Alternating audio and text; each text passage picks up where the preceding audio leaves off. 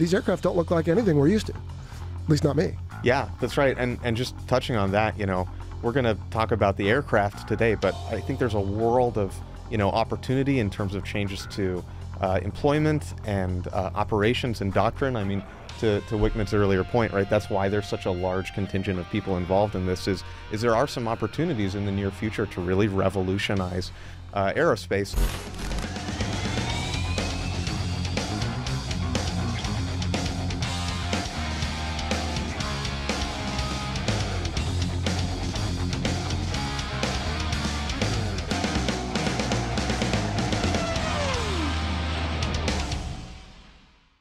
Props, rotors, jets, even lighter than air and gliders, these are all terms familiar to most aviation enthusiasts. But with recent technological advancements, what new terms are about to enter our vernacular? We've already talked about tilt rotors on this show, but what about distributed propulsion? Well, hello and welcome to the Fighter Pilot Podcast. I'm your host, Vincent Aiello, Callsign Jello. And here to help me understand that today are two guests at the Circle Air Group studio at Gillespie Field in San Diego, California. I've got Tom Meagher and Beau Griffith. Gentlemen, welcome to the show. Hey, thanks for having us. Thanks. Fantastic. Well, in paperwork that you sent me leading up to today, there was something in there about the third revolution, I think it was, in aerospace or aviation. I'm really looking forward to unpacking that. But first, let's get to know you guys. So, Tom Wickman, we'll start with you. Where are you from? Where'd you go to school? And looks like you're still in the Air Force. So, what are you doing? So Tom Meagher, Wickman, originally hail from Lincoln, Nebraska. Went through the Air Force Academy, and then from there went to grad school, and then on to pilot training, and eventually found myself in B-52s. So I did that operationally for a little while, assignment, and then went in the test world. So a lot of bomber tests, some test support with some of the smaller aircraft, and then back with some more program management on the heavy side. So found myself through that career, and then on to into this current job. I'm working with some emerging tech and some of these new aerospace tech. Very cool. And WCMD, WCMD, I'm getting ahead, but that's, I think, a wind-corrected munition or something. So we'll get to that at the end. But all right, just want to make sure I had your call sign right. And Stewie, Beau Griffith, right? Yep. Where are you from? What did you do? And what are you doing now? Yeah, I grew up in North Georgia, went to UVA for undergrad. Clearly, I watched Top Gun too many times. Officer and a Gentleman, not enough times, because I didn't find out about the OCS program until my junior year. But I was fortunate to get picked up for that program, go through flight training as a student NFO, picked up the Super Hornet aircraft, and flew as a Wizzo for a couple years. Lost my medical clearance, unfortunately, but I had a great opportunity to go join the AMDO community and worked kind of various roles in maintenance, engineering, program management. Left the Navy right after about 10 years and worked for Rockwell Collins, now Raytheon, designing helmet-mounted displays, head-up displays, and then worked for an engineering consulting firm called Flight House Engineering, doing aerostructural design for UAVs and kind of large urban air mobility platforms. We'll talk about those a little bit more with you today. Before I had this opportunity to join the Air Force and help the team kind of advance that technology and bring it into the DoD. Join the Air Force, not literally. That's right. Yeah, but team up with them. I'm a civilian, so I get to wear the snazzy clothes. Well, me too. Still eyeball the flight suit there. Yeah, fantastic. And you brought me a patch. Thank you. It's proudly displayed behind you, so that's always fun. I've got my patches on my side and guest patches on your side. So, all right. So on this show, we have had various episodes on all kinds of cutting-edge new tech. We've had episodes on DARPA, on artificial intelligence, on the future of air combat or air warfare. And when you reached out to me, Stu, I think it was you, like, hey, love what you're doing. Love to see if we can't help promote what we're doing. And I said, well, we're pivoting to video. So if you can make it out to San Diego, and you did, thanks very much. I think you're my first guest to come in from out of town. But let's start big picture, because I think AFWERX came up with our previous conversation, maybe at DARPA, and on any one of these questions, it's just whoever wants to jump in. But what is AFWERX? Let's start there. Sure. We sent you a slide, but that'll probably help kind of visualize what we have going on throughout the organization. Let's go to that next slide there. Our organization is fairly young. We've been around for about 4 years in our current format. We continue to evolve fairly rapidly. But what you see there is how we kind of visualize what we have going on within AFWERX. So in that upper left, the AFWERX Aft Ventures, so that is the execution arm of the Department of the Air Force's small SIBR-SITR program. So Small Business Innovation Research, Small Business Technology Transfer Program. So that is a program that all the DoD services and government agencies with a certain budget operate to incentivize specialize and go work with small businesses throughout the industrial base, a lot of which are doing really good work on the emerging tech side, to try to help grow those companies out and scale some of those technologies into use for the DoD. So I deliberately said Department of the Air Force. AFWERX does cover both the Air Force and the Space Force components within the research labs where we're at. So that's AdVentures. An additional piece of that is staying in touch with the private and venture capital communities to see where those private and other dollars are going into different emerging tech sectors. So we want to be able to leverage what's going on the commercial investment side and see where that focus is. A lot of the R&D dollars are on the commercial side and not just on the DoD investment side. So staying in tune with that community and where we have some synergies is a really big focus on the venture side. That Spark, that bottom left piece, that's that expanded talent. So that what started as kind of just homegrown from a couple captains in the Air Force that had only been for a little while, looking at how do we kind of harness and focus on innovation culture within the Air Force. So that's how it started. It's continued to grow out into building really a network of folks that are trying to get some of their projects off the ground and sharing lessons learned throughout the Department of the Air Force of, hey, what are the best practices? How do we scale some of these things out? And then also kind of focus into an education piece. So we run the Defense Ventures program, Defense Ventures Fellowship program, where we send folks out, go put them with companies, with venture capital firms to learn from their perspective how you can bring ideas back into the Air Force. So that's the Spark piece. We're continuing to grow that out of how do we actually get your warfighters out at the user level more involved in some of this emerging tech to figure out how they can actually use it and adopt it. So that's kind of where that division's going next. And then Prime, where both Beau and I sit, is how do we look at very specific emerging tech sectors on the commercial side, and how do we focus them so we make sure we can leverage that investment for DoD use as well. So we'll talk about, obviously we're here talking about Agility Prime and the eVTOL space of one of them, but we have some other things going on that are upcoming on autonomy. So looking at those tech areas that are starting to, grow up in the U.S., we want to make sure that we foster that U.S. industrial base so we have that to rely upon. Gotcha. So in reading, again, the documents you sent me before today, it strikes me that in the past, and I'm not an expert on this, but my impression of it is maybe the military said, hey, we want this. Defense industry, go out and build this for us. And it sounds like, Stewie, I'll look at you here, sounds like it's more collaborative now. Like, hey, there's all this emerging technology in the private sector. Some of that could be adaptable to what military needs. Yeah, I think that's a great way to cover it. If I were to boil it down, right, like sort of traditional acquisition channels say, okay, this is the capability we're trying to grow or the gap we're trying to cover. These are what we need to do that. Industry, go make me this.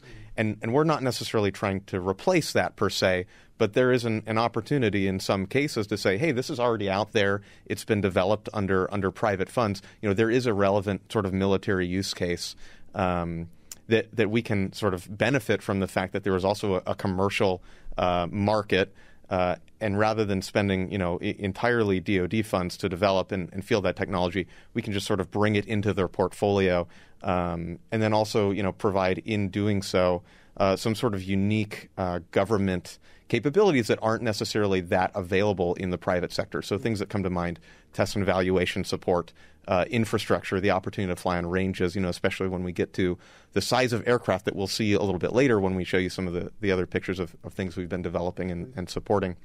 It can be really difficult to find, range space, to find a COA that's got large enough airspace volumes that you can go out and conduct an entire flight test campaign.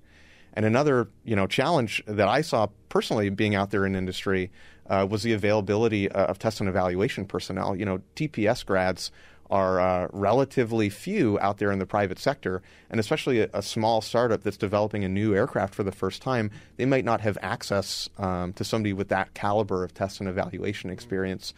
We're fortunate, obviously, to have test grads like WCMD and several other members of our staff being able to provide some of that insight and expertise in what we call in-kind can be really valuable for these companies. And so I think like Tom was saying earlier, being able to keep and sort of mature and foster the U.S. industrial base, being able to provide sort of unique benefits beyond just, funding and acquisition from the DoD is really valuable to some of these sort of American companies that are getting off the ground and developing and providing something really amazing. Yeah, sounds like it. And again, we've got some cool pictures coming up.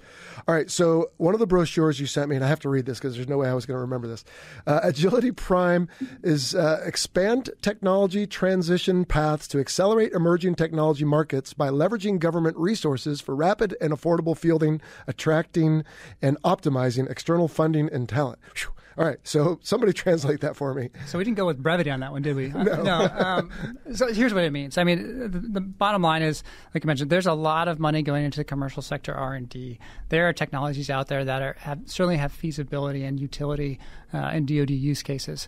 So how do we leverage that external funding, so all that commercial R&D, and then just as importantly, how do we leverage that external talent? So part of that, that ventures process, part of our program is bring in significant engineering talent that's out there that previously was not working with the government, provide them an avenue to come work with the government. And that provides a couple benefits. One, it lets us see what's out there from a little bit different flavor. It also informs these companies of, hey, I had this very specific commercial use case I was going after.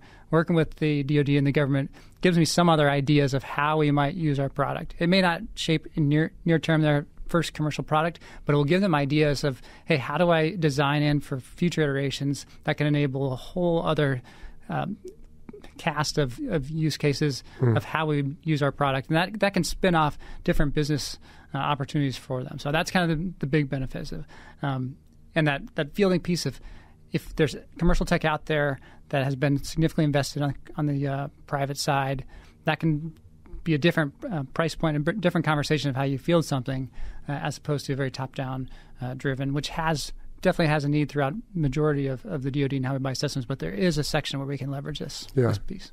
And it's not just, as I understand it, a new method per se, but it's also sort of leveraging some of this emerging technology, again, on the distributed propulsion and some other things that we'll get to in a little bit. But Stewie, we got here Agility Prime, historically different methods. Are they better? Are they just different? I mean, what's unique about this situation? Yeah, I think that's a good question. I would say they're just different. What we're acquiring and what we're developing here isn't necessarily going to replace existing assets, right? Existing aircraft in the DoD inventory. Because those aircraft are developed by brilliant teams of engineers that know exactly what they're doing and are designing around very complex missions. A search and rescue mission is very complex. It has very high bar for success, and it's a very critical mission, obviously, and that's just one example. But an H-60 is used in a variety of mission sets, right? It's not just used for SAR. It's not just used for transportation, and we find that leveraging these sort of novel methods gives us an ability to draw in other assets that can sort of supplement the DoD's portfolio, right? So if we're talking about logistics, just moving things from place to place, or maybe simpler missions might be a good way to describe it. Sort of onboarding some of these technologies to relieve the demand on the higher level, more exquisite aircraft, where they can go out and do the higher order missions, the more critical missions, while we bring in these sort of more affordable, more bespoke aircraft, is valuable. And like Tom was saying earlier, there's already been significant investment in them, and so with sort of some guidance and collaboration, there's a great path for that we've been able to build within the Prime team. Cool. Yeah, I think kind of on how the approach is different is that for Agility Prime, we didn't say, go build us this. We said, here's 3 general areas. We'll talk about these later on that we're interested in, that we see a need that you could use for DoD use cases. What do you have out there in industry that kind of fits those buckets? And then let's see how we could use those platforms. So it's a very different, it's basically a backwards approach of, as opposed to go build this, it's hey, what do you have? Let's see how we can possibly use that with minimal or no changes there. So that's kind of the approach. How many people are involved in this? Is it hundreds, thousands, tens of thousands, dozens? I mean, This was new to me before you reached out, Stewie. Yeah. So I'd say a few different answers. As far as in industry, a lot. Right, of course. But like in this particular Agility Prime as part of the AFWorks and all that. Sure, absolutely. So we have structured, the program is really built on establishing partnerships throughout. So whether that's with the investor community, the industrial base, certainly our warfighters in the labs that are developing some of the tech, but then also state and local governments. Interagency is really critical. Okay. I'll say that, for example, in all this commercial tech, if you look at these new sectors, the criticality of NASA and the FAA to eventually get to these civil certifications cannot be understated. So us, just through this program, by necessity, we've gone to build those relationships with, hey, NASA, you've done a lot of this work with these companies early on and some of this tech. What are you seeing? Where are the areas for collaboration? NASA has their national campaign that's looking at advanced air mobility and how they help inform that for eventual FAA use. And then the FAA is certainly, this is a new class of aircraft. So there's a lot of stuff that's been out there in the news of, hey, how's the FAA going to handle this type of, and more importantly, how are they going to certify it? Not only the aircraft, but also the operators, maintenance portion of it.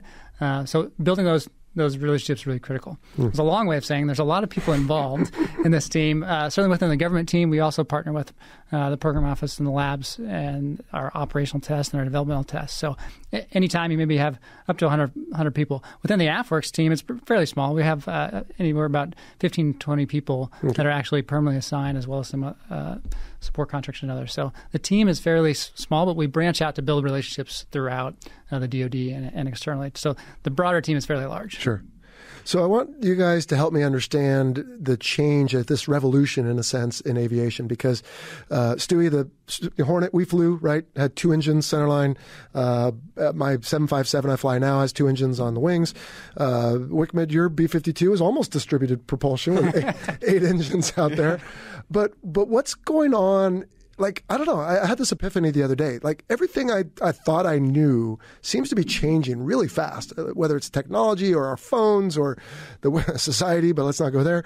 But there's this whole, and we have a model here on the desk, there's this whole revolution, is really the best way to put it, I feel like. And these aircraft don't look like anything we're used to, at least not me. Yeah, that's right. And just touching on that, we're going to talk about the aircraft today, but I think there's a world of, opportunity in terms of changes to employment and operations and doctrine. I mean, to WCMD's earlier point, right, that's why there's such a large contingent of people involved in this is there are some opportunities in the near future to really revolutionize aerospace. You were asking specifically about the aircraft, and I think we should probably define distributed propulsion, some of the sort of novel technologies and concepts that are being brought to bear here.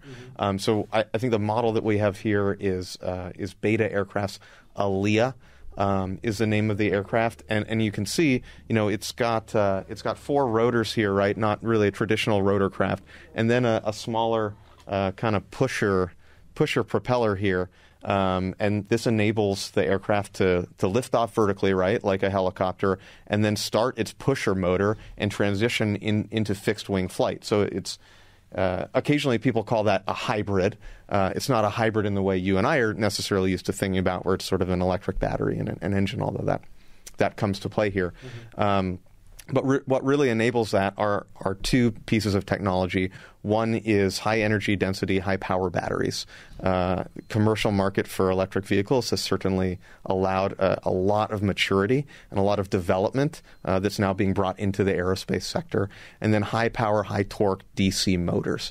So our Hornet used jet engines, right? Those are very large and very specific and very well engineered, but it's sort of an integrated system, and you can afford 1 or 2 of them in a design, but you're definitely not strapping 8 414s in crazy places on the Hornet, right, to get different sort of aerodynamic parameters. And now with these high voltage electrical systems and the relatively efficient DC motors, we can put the thruster sort of wherever we want on the aircraft and just run wires to it. And that's really enabled the realization of designs that brilliant aero engineers at NASA and private industry and other R&D organizations have dreamed of.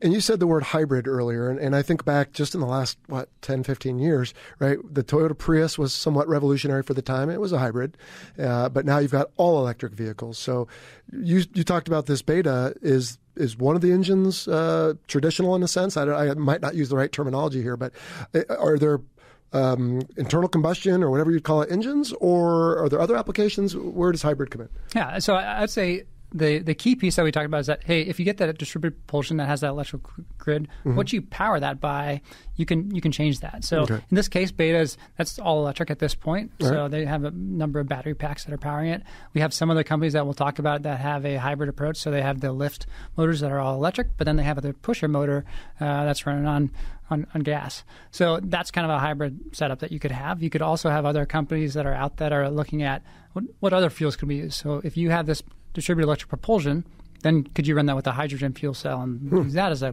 propellant? Or you could put a motor in there that's powering and creating that electricity to drive that propulsion. So there's a mix of there. I would say in industry a little bit, they call it eVTOL, electric vertical takeoff and landing aircraft.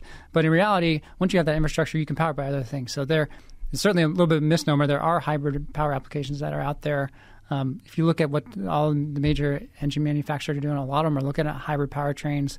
In this case, with the advanced air mobility, because they can meet the design requirements they need for those shorter range missions with just with battery technology. They're going with just batteries as a source. It certainly simplifies some pieces, but there's a lot of opportunities for as they move forward. Once you've gotten that base kind of infrastructure and how you design the vehicles of what you power it with. Yeah. So we're going to see a lot of changes in iteration throughout industry. Yeah, I'm sure. And I had questions about the vehicles, but I think let's jump ahead and take a look at some of them, and you can tell me what projects we're working on right now. So this looks, is that the Beta? It looks like what we have. Beta. Okay. So I take it also lightness is important on these vehicles, maybe not, but I'm guessing also composites and smaller electronics than ever before, right? My 757 is still pretty archaic inside, but it gets us there. But I'm guessing these are also very light, easily adaptable, probably plug in something and diagnose, right? Yeah, I think we talked about two of the big pieces that have enabled this market to start to grow up. That's that electrical power systems, a lot of stuff that's come out of the electric car market. You've got increased automation or desire on some of these platforms that'll enable some things. And then the third one is that how do you manufacture these differently to get to a scale? If you really look at this market and what they need to do, they want to be manufacturing at scale, which means a slightly different take on how you build an aircraft. A lot of composites certainly are involved with it. An interesting thing that just as a side note, what we've seen is there's a lot of supplier overlap between traditional aviation and what these companies are building with, whether it's from the avionics stacks to your normal, Garmin, Honeywell, that type of thing, to there's structures. Who's building these structures? Who's building the composites? So there's a key piece on there of industrial base of providing another demand signal to strengthen that within the country. Okay. All right. Let's see what's next. This is a Joby aircraft. You can see it looks quite different from Beta. If you really start to pay attention, this has 6 rotors as opposed to 4 with the pusher, and these actually tilt. So Jello, you mentioned sort of at the beginning of the show, I think we've started to become used to the tilt rotor concept in aircraft like the V-22 Osprey, and this is sort of a realization of that, right? Can it rotate independently? Would there be a need to as part of maybe a flight control system, or are they all going together? Yeah, that's a great question. So we've looked at 2 so far, and we'll see more as we go through these pictures. I'll say, the capabilities that are being enabled by these technologies and sort of also the market for them, the demand from both commercial and military. There are a lot of design trades happening at these different companies, and the market hasn't necessarily consolidated into one sort of best aircraft, right? Yeah, but what's really cool is, we see these different architectures, and some of them do tilt only some of their some of their rotors. We'll see an example of that shortly. Okay. Some of them tilt them all. Some of them have the sort of lifter plus pusher. And so really the ability to shift your power system around the aircraft in different phases of flight, in different conditions, unlocks a lot of really interesting opportunities. And it sort of comes down to, okay, what is the exact mission happening here? And is it worth the R&D investment, the complexity, if that exists, in order to get the best performance out of this mission? Gotcha. So what we're seeing, especially with the market being fairly young, people making different trade-off decisions. And that's what I think makes what we do at Prime so interesting, is we're helping to kind of shape those decisions and also understand them and how they could be of benefit to the military. And is that, I would assume, somewhat of an iterative process? Hey, if we change this, look what happened. This happened. And so now, all right, well, what if we change it this way instead? And so you're just always, tweaking and iterating and trying to find what makes the most sense. Maybe. Yeah, I mean, the companies are, we're not directing, hey, go do this, but they are quickly iterating on certainly their control schema and their setups to try to get to market first and see what is successful. So they're rapidly changing on how they go through their software and their design cycle. So it's really exciting to watch and see them go through that period. And what's really cool about that, too, is a lot of these companies are bringing to bear something called digital engineering. So you had Bones on one of your episodes, and you guys were kind of admiring the fact that the F-5, which is an amazing airplane, was designed by brilliant engineers with slide rules. That's right. And what happens when you have a bunch of really brilliant people working with slide rules is it's like 10 years later, when you need to make a change, it's like, where'd Joe go? You got to go find those data, find that information, and in some cases find the designer that made those decisions. But the DoD and industry generally has gone through a big change where creating digital artifacts and digital twins of aircraft so that we can go through that iterative loop much faster and more effectively is enabled. And that's been the case for most, if not all, of these companies that we've been working with. Is they have really advanced models of their powertrain system, the aerodynamics, and then you can quickly do those sort of what-if analyses. Sure. What if we cut a rotor off, or what have you, right, sure. And see what the impacts would be, and sort of work with customers and the business case to really understand that and iterate the design quickly. Okay. And I read in one of the brochures, and maybe it wasn't the Joby, I don't know, but as far as performance goes, and I'm sure it's changing rapidly, but I think I read 200-mile range, up to 11,000 feet, 200 miles an hour, and longest endurance, about 2 hours. This is significant performance we're getting out of these aircraft, I would say. Yeah, and so those numbers were kind of a mix of what we've seen on some of the the duration and speeds between Beta and Joby, and where they've been optimized for. But it's been impressive. They have continually kind of expanded out their envelope. So just like any other new aircraft, they're really starting to push where they can get to their design point, and even exceeding where they had originally forecasted as the initial commercial need. So it's been exciting to see that progression. Good.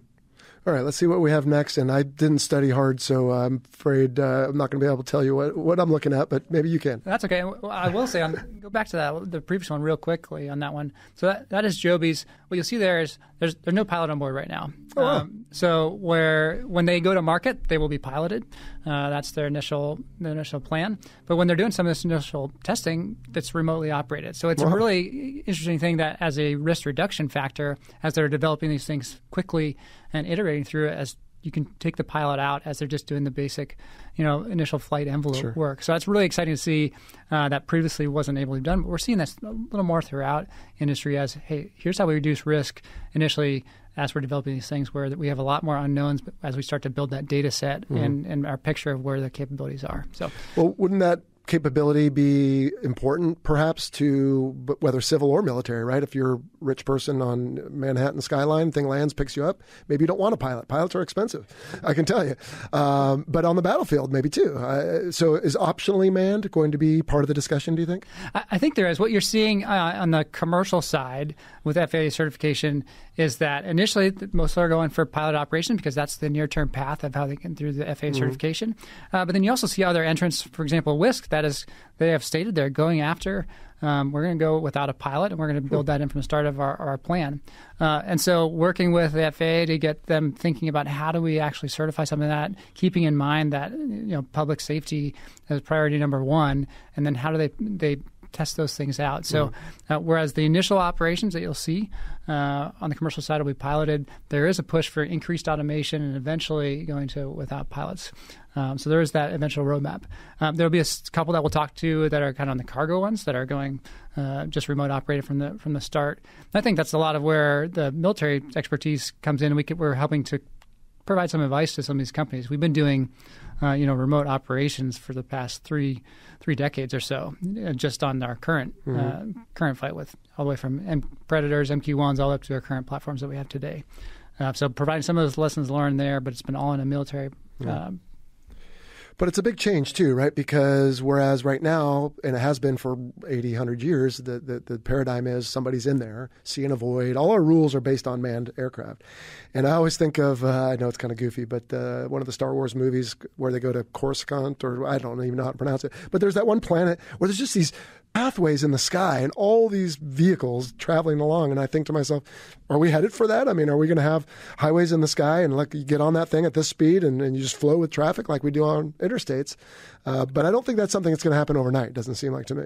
But that's something that the industry is pushing for, and will be a gradual, basically scaling up. And what that started at is really right now where it's at. When we say advanced air mobility, that covers a lot of things. Not just these eVTOLs, but everything from like small drone delivery up to other different concepts. So a lot of what you're seeing right now for that, you'll see pilot programs out of drone delivery. You have things like Zipline and companies from Alphabet and others that are doing small drone delivery. Let's see how this works for how do we control these things within airspace? How do we deconflict from existing traffic? That's a big modernization effort to change how we have traditionally managed aircraft in the airspace to now we have a lot of different remote operated or uncrewed platforms that are moving around this airspace. That's a challenge that the FAA and NASA and others have been working towards. That will not be overnight, but is a significant enabler to make some of these concepts and scale of remote operations possible. And I think the technology will be a big part of that because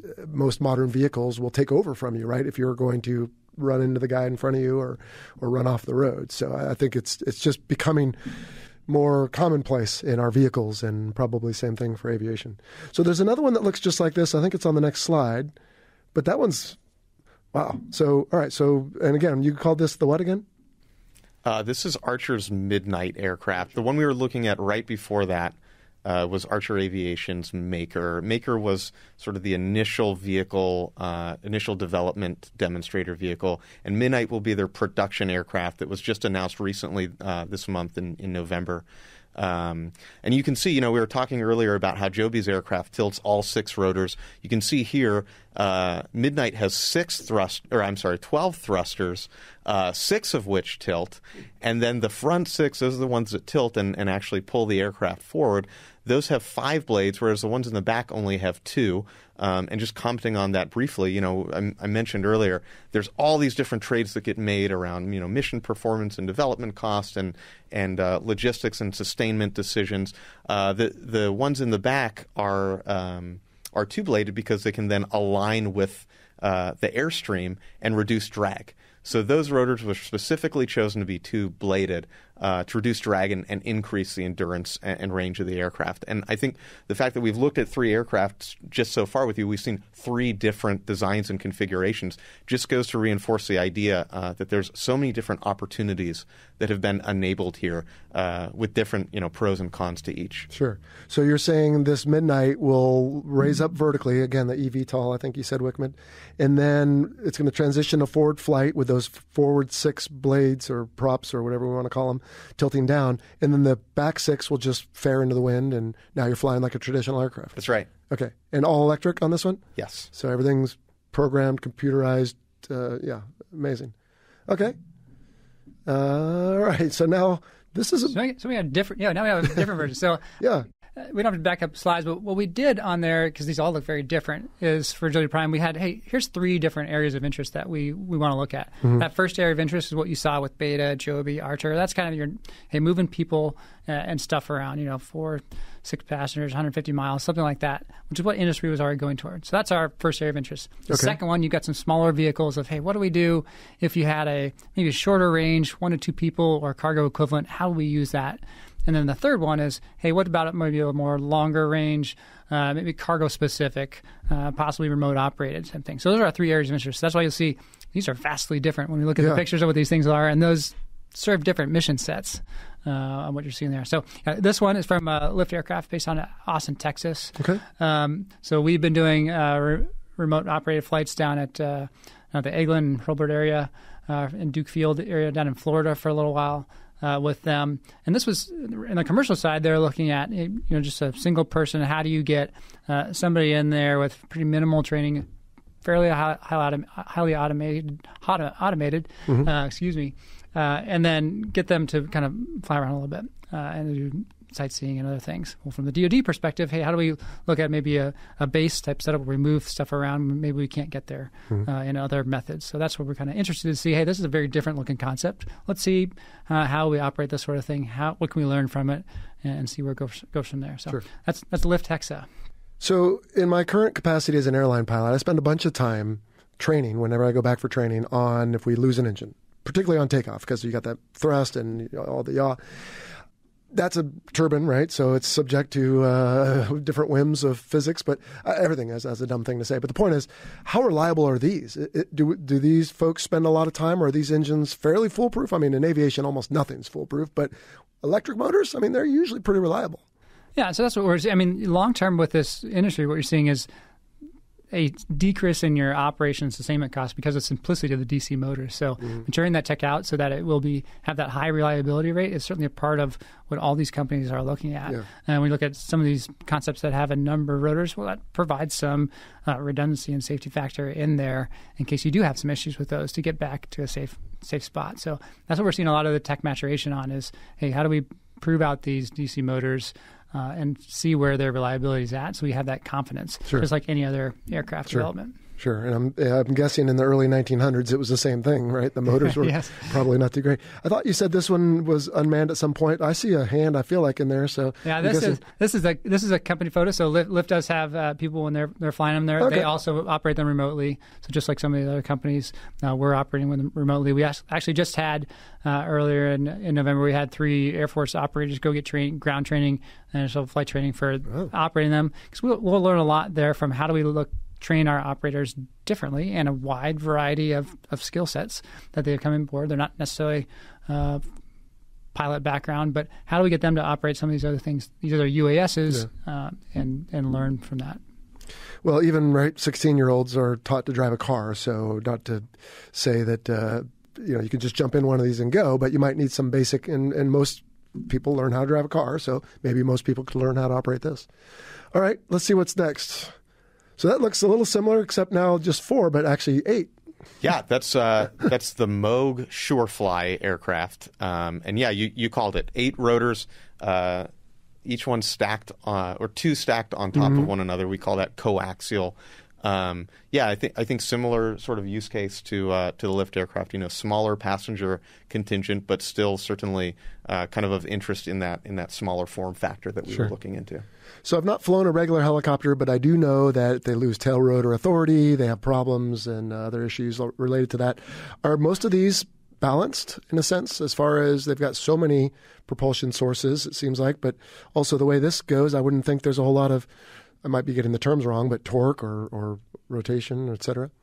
Correct, and that's why you see a lot of redundancy in some of these designs, so that if they do have single failures, they have that ability to get to a safe spot. You'll see that also in the design of the electrical system. So not having just one wire, one non-redundant, critical wire. Having some of those alternate paths for the electricity to get to those motors, and also having those motors on different buses to be able to do that. Good. All right, let's see what's next. Elroy Air. Yeah, so this is in our third area of interest. So this is cargo operations. So there's no pilot in that one. That is a remotely operated from the start. And the interesting thing that you look about this is that you see that cargo pod. So they are, from the start, they're designing for how do we move cargo and things around. Okay. A lot of these companies are paired with some of the major transportation companies, FedEx, UPS, Amazon, those type of organizations of looking at how do they move stuff around. And so there's some really interesting things on this vehicle specifically of how do we kind of automate the loading and unloading of a cargo pod or something similar like that. how they have the setup for this one. This is a hybrid so this is the actual one that's going after a hybrid powertrain. So they've got electrical to do the vertical takeoff piece, and then transition to their pusher motor. So it's kind of similar configuration. They've got electric lift and then a pusher motor once they get up to altitude to go. So. And what kind of capacity are we talking? I mean, is it significant, a couple thousand pounds, or is it just enough to make it worthwhile? And I'm sure that's changing a lot, but yeah. So this one, for example, is 300 to 500 pounds. Similar, about 300 miles or so. So they're looking at that can cover a different different scope than maybe some of the other types of vehicles, but still fit a lot of needs out there in just a base logistics type scenario, or also on the commercial side. So transitioning into flying, we've had an opportunity to work with some of these companies, and in some cases we've actually put airmen, a soldier in one case, into some of these aircraft and had them fly around. Obviously, we didn't have a chase plane this close, so this is in the simulator for Beta's Aaliyah. But who you see there is George Hogg Griffiths, who's part of the AFWERX team. You touched on it earlier, right? Can we get to a point where a 16-year-old can jump into one of these and fly? I don't have any 16-year-olds in my house, which means I don't have to worry too much about their driving. I certainly don't need to pay for their insurance. Yeah. But where we do see the market going is to sort of simplified vehicle operations, where through automation or just advanced systems and avionics, the burden on the pilot becomes much, much lower. And that, again, opens up sort of a whole bevy of opportunity, whether that's enabling the pilot to execute, more advanced mission sets by kind of opening up their bucket a little bit for other tasks, or just kind of lowering the bar for the operator if we are talking about a piloted aircraft. And that then segues for me, the big question on this being the Fighter Pilot Podcast, is all these aircraft we were looking at, for the most part, were white. And of course, we want them to be high visibility, I suppose, in testing. Not a lot of gray or green. So how do we see this, right? You're in uniform. So where is the overlap with the military? I mean, I can imagine a couple, right, taking stuff out to forward deployed folks, whether it's troops on the ground or ships, search and rescue maybe, but where's the application for the military? Yeah, absolutely. So there are a lot. Yeah. So what we did was back in, I guess, summer 2020, we had folks from across the Department of the Air Force as well as some of the other services to look at, hey, how would we use them? So look at every possible use case you could use with a different type of vehicle. Let's kind of narrow down what makes sense in like this near-term time frame, next few years, what makes sense kind of 5-7 years, and what makes sense maybe long-term of how we see this tech progressing. And so, as you can imagine, near-term uses are going to be fairly similar to what they're doing on the commercial side. So, moving people and stuff. They're developing these things for kind of that, 150, 200 mile type range. So, we certainly have needs there as well that we could do it. Whether that's, DV airlift, moving just people around what we normally use rotary wing or other stuff. Or just if you're in a kind of a smaller cluster of bases, we can move things around, whether that's parts or people to go, get aircraft up and running. So those are kind of your near-term stuff. What that kind of moves out to is how do we operate in maybe a dispersed environment. So maybe we have a hub and spoke type operation where maybe I don't need to use a C-130 every time to move. If there's just a few parts or maybe a couple people that need to go out to go to one of these spokes, maybe I can use a different type of logistics platform.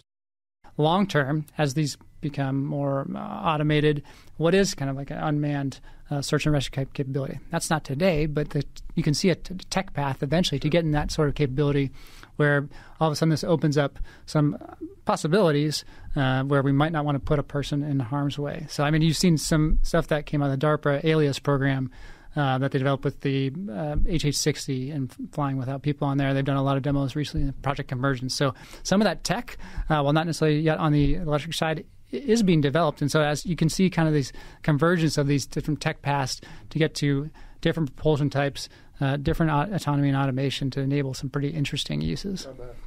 And I don't think we'll even fully appreciate or recognize what uses there could be until we field it, right? So we had an episode, or depending on when people watch this, coming up on the CMV-22, replacing the C-2 Greyhound at the carriers, and suddenly you have all these new mission sets it can perform, potentially, but they have to be manned accordingly and trained. So very interesting. All right, I have some listener questions. Can we rattle these off? Yeah, let's do it. All right, so these are the Patreon supporters who get a leg up, if you will, on what's coming, and I told them I would be sitting down with you. So John Clark, now I've read this one a couple times. Let's see if we can figure this out together. Support technologies will be crucial for the successful implementation of these concepts in the field. How will midpoint, parentheses, point of contact, point of insertion, cargo drop, operations support vehicle round-trip recharging when things don't go as planned in combat. So, I don't know, maybe you can grab a part of that, but it does remind me of something I wished. My wife's Tesla, I wish there was like a gas station but electric station where I could pull in, something underneath the car would pull off an old battery, put on a new battery, I could just keep going. Now, the reason I think they'll never do that is because then I don't go inside and buy a Coke and a candy bar. So I might be a little cynical. But are all these, let me take this stab at it and you can come back to John's question, are all these plug something in and wait, or are there replaceable or removable battery packs, or what are we thinking about once we actually out and field these things? Yeah, that's a great question. Maybe split the question up into two, right? Like, what are the sort of supporting elements and technologies that are going to go into making these even more performant, either in military or commercial use cases? And I think generally, Tom touched on this earlier, we're exploring the full package. You know, I remember back in my Navy days, my boss skipper who had worked at a program office for some years, first question when I checked on board with him was, do you know the 12 elements of a product support package? And I was like, of course. I just put on Lieutenant. No, I barely know my name, sir. But that always stuck with me, you know, and becoming a systems engineer in industry, you know, I'm trying to always think, you know, systemically throughout operations, and that's something that we're working with some other sort of partner companies and also helping give some advice for logistics and sustainment considerations. One of the things we're working on is sort of a mobile trailer that can, you know, rapidly recharge batteries, so that rather than needing to plug into, you know, the Tesla supercharger, as it were, we've got the ability to, you know, quickly recharge on site, wherever that site may be, and, you know, ruggedized, easily transportable. So we're looking into that, I think, much in the same way, you know, and I think you really touched on it well. The mission sets will evolve as we learn more about these technologies. You know, there is a fairly open space in terms of developing and the utility of enabling and supporting technologies, where it's really tough to, you know, say, okay, we're going to narrow down and really focus here on, say, tooling, that sort of thing. That's something we're looking into. I think in terms of, you know, executing a mission, right, energy, whether we're talking electrons or we're talking rotten dinosaurs, you know, energy management for a pilot is largely the same. You have a fixed amount of energy, and you need to manage it throughout the mission. So we expect a ladder for an eVTOL will look fairly similar to a ladder for a traditional gas-powered aircraft. The one thing that I think we might be missing out on is the opportunity to hit the tanker. But there's some amazing, you know, conceptual development and early R&D happening at places like NASA and DARPA around some concepts for things like that. So again, you know, we're just at the forefront of a large revolution in technological capability, and by extension, how you execute a flight mission. Yeah.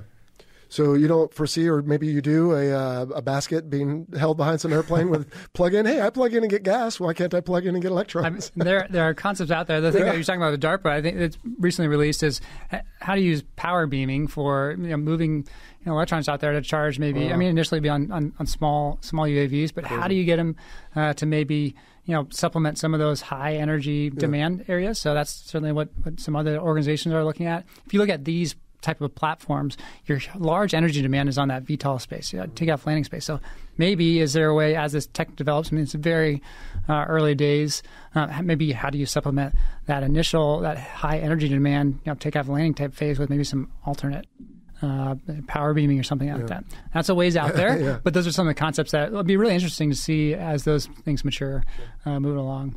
As far as like your one question of are they going to do removable battery packs? We haven't seen as much of that materialize. That's certainly a larger effort. And really, when you get down to it, even for these aircraft that you're seeing, the charge times are pretty short. And if they're doing a lot of kind of short hops in a you know, urban type environment, a commercial environment, it's not always you're going to need to continually recharge, as well as you're talking about less than an hour, sometimes even less from that. So the charging demands aren't seen as a huge barrier right now in the commercial use cases, and we're exploring how to utilize them in a military perspective. Stewie, you said ladder earlier, and you and I know what that means, but for the audience, just a quick reminder is you're basically planning your fuel burn, and particularly at the ship, if you have to be back at a certain time, then you need to manage that with time as well. But in this case, we're talking about electricity, let's say, or electrons. Well, hey, I know I need to be at this place, so I need to manage my electrons or gallons, whatever it might be, pounds for us usually. Okay, so that makes sense. Getting back to John's question, though, right? correct me if I'm wrong, I feel like the biggest source or the most common source now of creating electrons requires fuel. Generators, I presume, if I'm using the term correctly.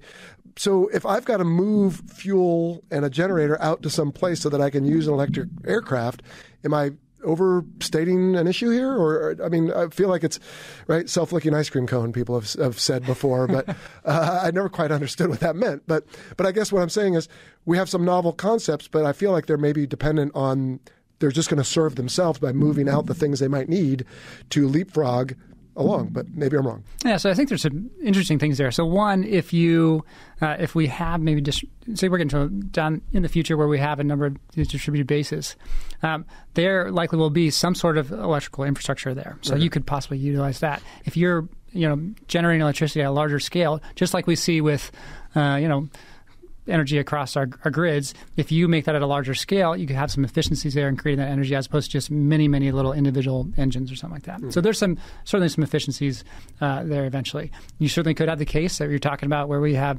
just generators to power these things up.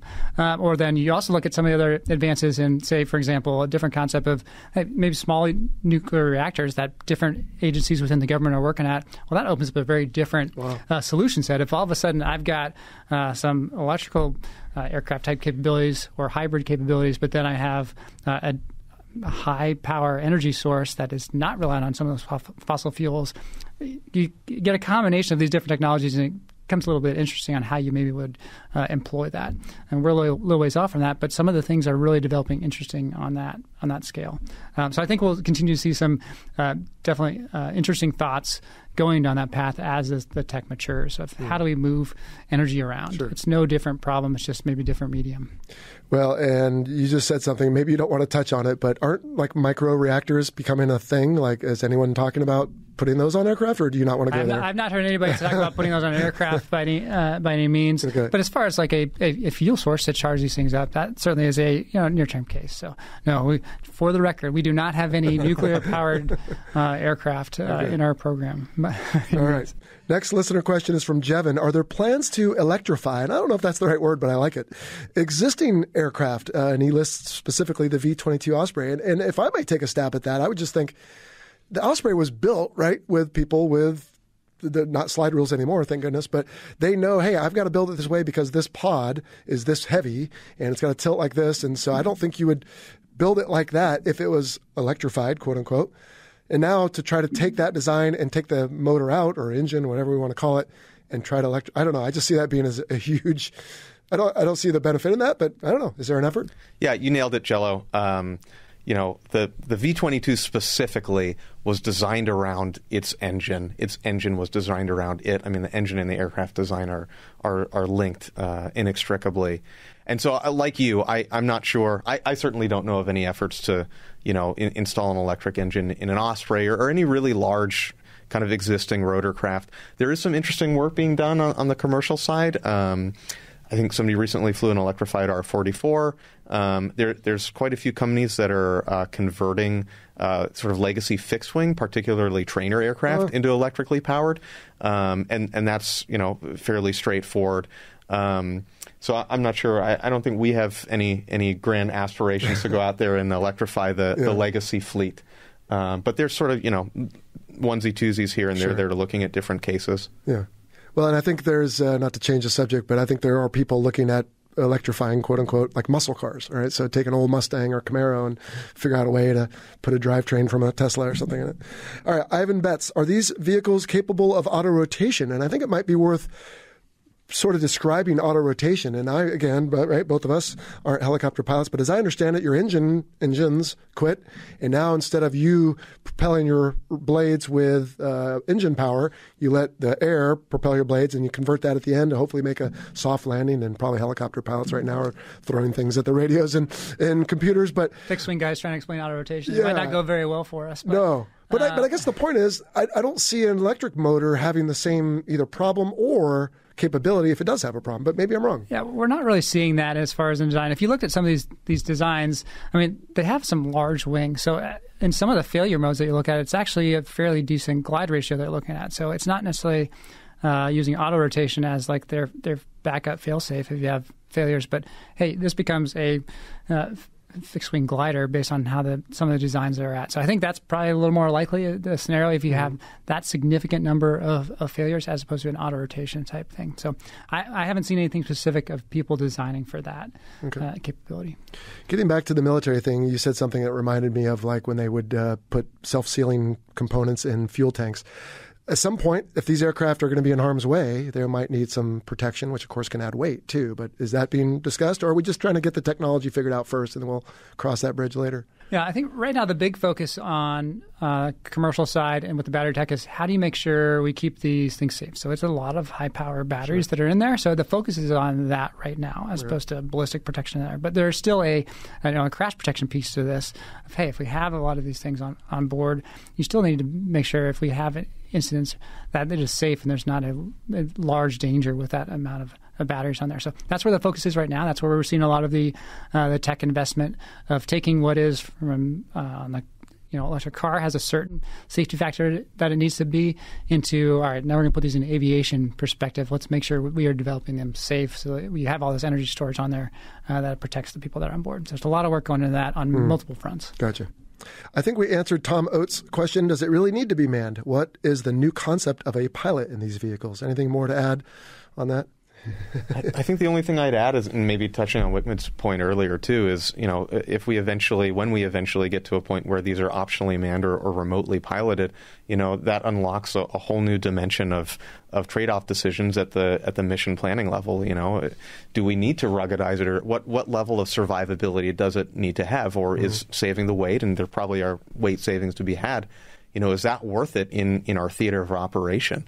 Can we achieve the commander's intent through multiple attritable vehicles rather than having to make that really challenging decision about putting a human in harm's way? So I think future state, this unlocks a whole different way of thinking around doctrine and employing these different assets, especially if we're talking kind of like we were earlier. We're not going out to replace anything, but rather supplement and provide another option in a commander's toolkit for how to really achieve effectivity in a theater. And so I think that the concept, even being able to take something, maybe like the Aliyah that has an opportunity for a pilot to get in there and go out and execute maybe a more advanced mission or a very specific mission, also being able to take him or her out of the cockpit and now have a totally different calculus of risk will be really interesting and really powerful. All right. And the last question is more of an observation from Scott Kelly. I've worked in aerospace electronics, says Scott, and major cost drivers are the software and programmable device quality assurance requirements, which require huge amounts of testing and validation, requiring large amounts of time and resources to perform. I have to think this is not only true in general, but true when you're pioneering a whole new space, if you will. Absolutely. Yeah. So, there are many different design concepts out there. Some of the companies have taken different approaches, but, in general, the comment is completely valid and applies just to this new part of aerospace as well. Okay, that software assurance and making sure that those things are set and safe is a critical piece of the development of these platforms, just the same. Yeah. I feel like we've been talking all this time about the future of all this, but what is the future as far as you can see it from where you all sit? More of the same. We talked about iterating. We talked about the new designs and testing, but what do you see coming down the pike? Especially in this area, it's how do these companies progress to get out to the market? And that'll be really critical to get some of those initial operations out the door. That's what we're trying to help facilitate. Because something we haven't touched on that applies to both many areas of emerging tech, but certainly in a new area of aviation, is the public trust piece. So these look different. They're going to be operating differently. I will say a huge benefit of them that you just have to see to understand is a significantly decreased noise level based on how they have their propeller setup. So that's something that I think people will really enjoy. But people have to see it because right now they are out there flying. They're on the company places. They're out some of the test ranges. People need to see to gain that kind of support. To be like, yes, I want to go buy a ticket. I want to go put myself in that. Yeah. You'll have just like anything, you'll have your early adopters. Right. But getting that trust built up to get the masses to say, yep, I want to use that as a mode of transportation. I trust it. It's safe. That's going to take some time. We want to help promote that by doing some of these initial operations with the DoD to help kind of gain that support and trust with the FAA and and just as importantly, the public for eventual long-term commercial success. And I would think that bend in the bell curve, if you will, whether it be acceptance, but more importantly, sales, is probably significant to this whole discussion, right? Because as soon as we get that acceptance and get some made, of course, as we start building them, we realize what is more easily reproducible. Maybe that's not the right word, but mass producible, but also what people like and don't like. I mean, there's got to be, I would think, that hey, this is the bend in the curve now. More and more people are getting these things, so it's sort of validating what we're doing. Absolutely. Yep. Yeah. Cool. Where can people learn more about AFWERX, Agility Prime, all these different things? You'd sent me some links, but where can folks find online? Yeah, well, the first one's easy, just AFWERX.com. AFWERX.com. You got it. So we keep our stuff on what we're doing, some basics on all of the programs that we talked about today, Agility Prime being one, future programs that are coming down the pipeline as well. So if you want easy information, go there, one-stop shop, and it can link you to a lot of different things. Sure. We're out there talking to spread the word, both on just getting small businesses engaged as well as just kind of providing education on what we're doing, why we're doing it, which is just as important. Yeah. And that's just the AFWERX part. Then, of course, there's the companies, right? Joby and Agility, not Agility, that's you all, Beta, et cetera. So there's all of those. And are those probably like startups, sort of like venture capital type places? So some have been startups, but you've seen some of them grow pretty significantly. So if you look at some of them that have raised a significant amount of money, whether that's going through SPACs over the last couple of years or just for private investment, you've seen some go from a very small startup all the way up to 1,000+ people. No longer a small startup anymore, but a really significant company. It takes a lot of money to do that. They've raised a lot, and now they need to really get to that point where, hey, let's get this to market and prove that out. So there are certainly lots of companies out there in some of the startup phase, but there are some that are also starting to grow out. And what you also see is some of the major vendors also backing some of them. So while not all of them have gone off and done their own vehicle, but for example, Boeing, backer of Whisk is just one example there. Okay. So some of them are involved in that respect to provide that initial support as the initial market matures. Cool. Stewie, we're about done. What did I not ask, or what do you want to make sure our listeners and viewers understand about AFWERX and Agility Prime and all these companies really working their way through this third revolution of aviation, right? I think you covered it well. Hopefully your listeners got what they came for. Your watchers got the same as well. I just encourage anybody who's interested in learning more. We're on social media as well. Some of the keywords that maybe might be worth Googling: urban air mobility, advanced air mobility, and Tom mentioned it briefly. Some of these companies have really grown and built out really impressive capabilities. Several are publicly listed, and so what comes with that, obviously, is quite a bit more reporting and information that's available in the public domain. So there's some great information out there, some great partnerships, with commercial airlines. United, for example, just announced a partnership with Archer Aviation. So there's a bevy of information out there. Throw it in the Google machine and just sort of follow the rabbit hole. Okay. And when you said social media, do you mean specifically for Agility Prime? Yeah. Okay. So the usual places, Facebook, Twitter, LinkedIn. Yep. Yeah. So AFWERX has a presence on Twitter, LinkedIn. Follow us there. Check out what we have going on. Well, before you all go, the little tradition here we have at the Fighter Pilot Podcast. So Stewie, right? Beau, Griffith. How did someone come up with Stewie? Yeah, well, I mentioned earlier, I sort of went through a transition out of the cockpit into the engineering and maintenance field. When I was going through that, I hadn't been through the Callsign review board yet, which of all the naval traditions is easily my favorite. But people needed something to call me for some reason. Beau wasn't just cutting it. And, my last name is Griffith, not Griffin, but few people, if any, realize that. So Stewie just kind of caught on. I was working with my friend Gail at the time, and she was like, I'm not calling you Beau. It's going to be Stewie. Just randomly? Out of the air? Yeah, well, I think Family Guy reference, okay. It's a good example of how, maybe the best idea isn't the one that makes it across the finish line. Sometimes it's the first idea. Because I tell you, when it was getting to Callsign review board time at my fleet squadron, I was trying to turn all the knobs to get away from Stewie because I didn't love it. Well, that just solidified that you're going to get it. Bears it in like a burr. No. You're thinking I was playing checkers. I was playing chess. I was saying how much I love Family Guy, but maybe casually revealing embarrassing pictures of me in college. Previous nicknames, and saying, God, I would hate to be called Troll. And it came down to the time, and it just stuck. So, all right. Well, it'll probably be with you as long as you're around and hanging out with folks like Wickman over here. So I hope you're used to it by now. And a wind-corrected munitions dispenser is not, I don't think, a CBU 99 that I used to drop. I think it's its own separate thing, right? It is, yeah. So a lot of the details we won't go into here, but yes, wind-corrected munitions better CBU 103s, 105s, 107s, some of which we don't use anymore in the inventory, but it was something that we trained on in the B-52, and so I'm going to guess. Am I allowed to guess? I'm going to guess like you dropped a whole bunch and the gunners didn't wire it right and they all dudded, or you dropped them on the wrong target. But I will say no comment to the above. But all right, we don't get to know about it. Not on that piece. All right. Well, you're in. Good story behind. You're in a small group of company. We had a Cosmo that didn't want to tell how he got his call sign. I don't know if it had to do with the magazine or not, but at any rate, that's all right. Well, when you first sent it, because we've been corresponding via email, you said, "Oh yeah, it's me, Stewie, and WCMD." I'm like, "How do you pronounce that?" But it's not easy. It doesn't roll off the tongue. No. All right. Fair enough. All right, guys. Well, you've been good sports. Thanks for coming all the way here to San Diego to talk about AFWERX and Agility Prime and these cool aircraft that are really revolutionizing aviation. So it was a great opportunity having you both here. Yeah, likewise. Thanks for having us. Appreciate it.